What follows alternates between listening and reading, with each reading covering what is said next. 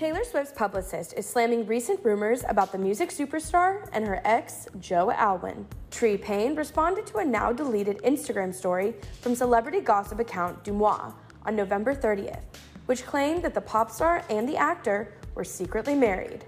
Enough is enough with these fabricated lies about Taylor from DeuxMoi. There was never a marriage or ceremony of any kind. This is an insane thing to post.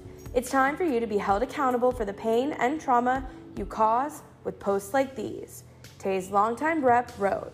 In another now-deleted Instagram story, a source had also claimed to DeuxMoi that Taylor's new vault track, You're Losing Me, was about an alleged miscarriage, but that post was also removed.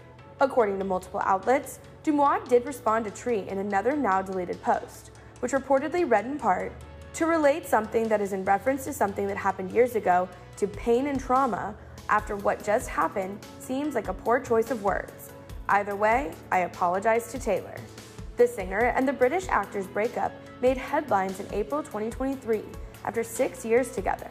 Neither has publicly spoken about the split, but the bejeweled songstress has since moved on, as she is now dating Kansas City Chiefs tight end Travis Kelce.